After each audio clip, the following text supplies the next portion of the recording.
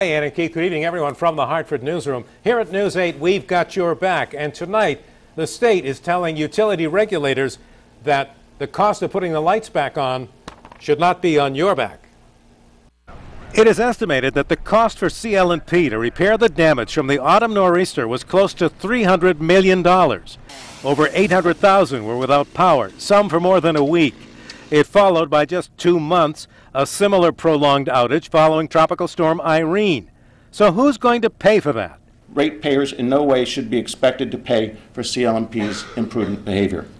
The Attorney General today said that because CL&P had no plans ready for a massive power outage and because they delayed calling in outside help, utility regulators should never allow them to pass that cost on to customers. CL&P's preparation for major storms was unreasonably inadequate. Its emergency response plan was beyond inadequate. Georgia's data is the same data we saw at the two-storm panel. They just weren't ready for a storm of this scale. Now, that's the bottom line. In his argument, Jepsen notes that the company only had a plan to restore power for an outage of about 100,000, even though they had had 250,000 lose power just the year before.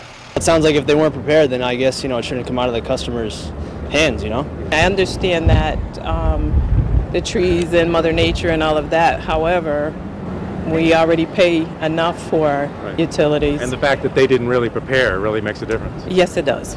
Yes, it should come out of the profits of the company. Absolutely. The company made it clear today they will fight this, saying, quote, every independent consultant who has reviewed our preparation and response to both storms has concluded that CL&P accomplished restoration safely and in line with industry standards.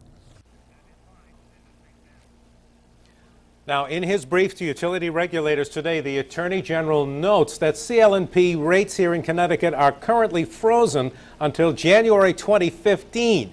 He says that CL&P is banking on people having short memories, and he wants to make sure this is not forgotten. Live from the Hartford Newsroom, Mark Davis, News 8.